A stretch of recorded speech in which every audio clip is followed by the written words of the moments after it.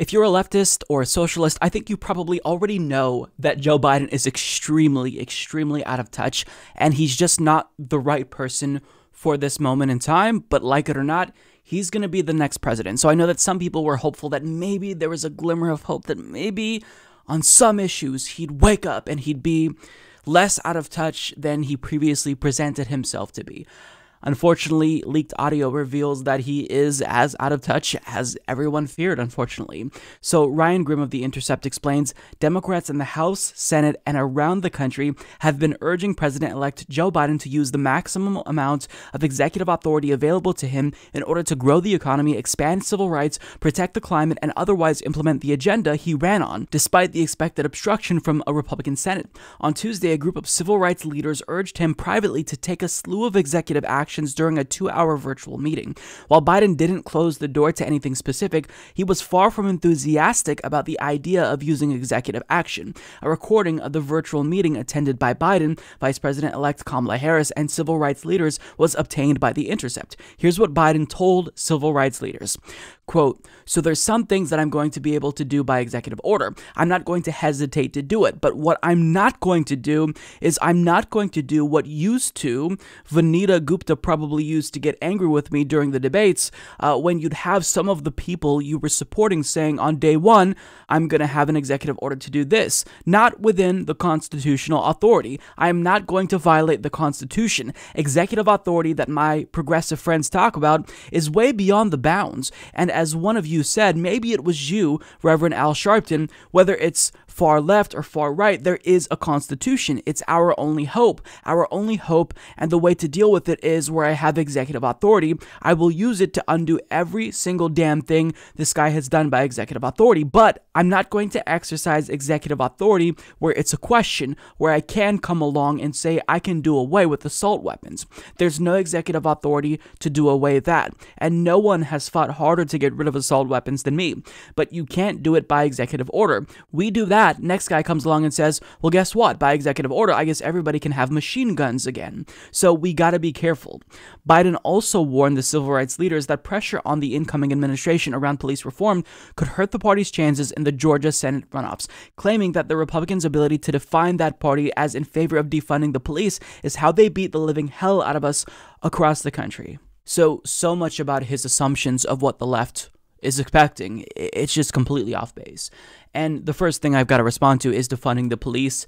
And he says that, civil rights leaders shouldn't pressure his administration to do police reform until after the Georgia runoffs because that could hurt their chances. I don't think he realizes that if you want a chance to win both of those seats, you're not going to do it without black voters in Georgia. You do realize that, right? So basically turning a blind eye to their demands is the worst possible thing you can do.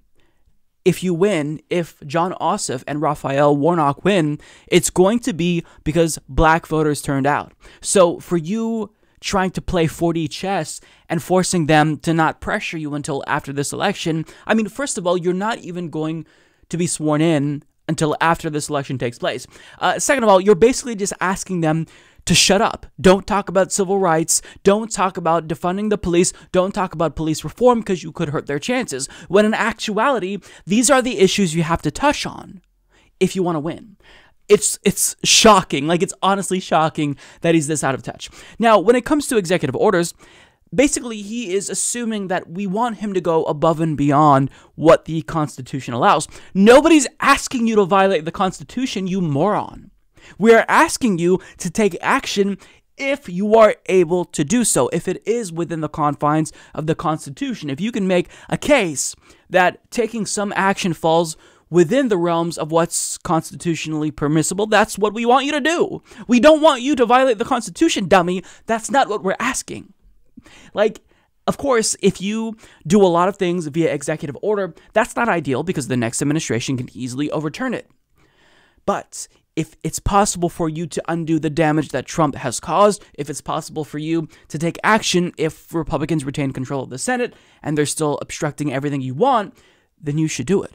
We're not saying you should do everything via executive order. The fact that this is his interpretation of what progressives want, it's insane. And it's funny because one of the main asks from progressives, including people like Chuck Schumer, which it's probably because he, has a primary coming up, but progressives are very vocal about wanting him to take executive action to cancel student debt. It's an easy thing that you can do to reward the people who got you elected and turn them out in 2 years and 4 years.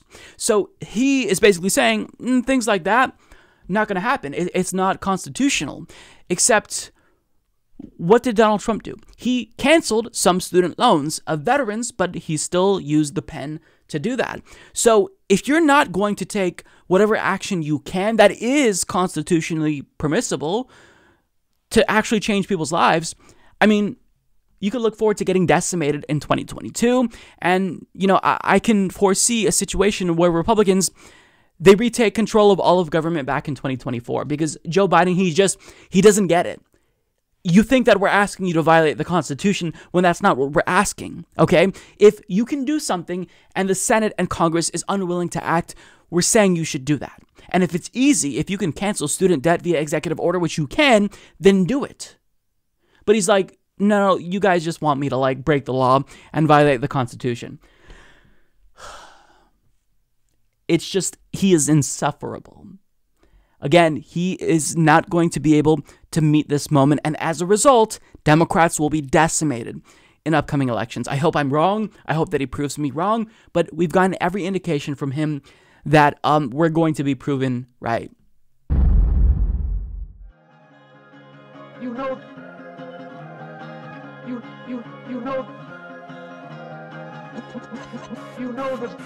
the thing.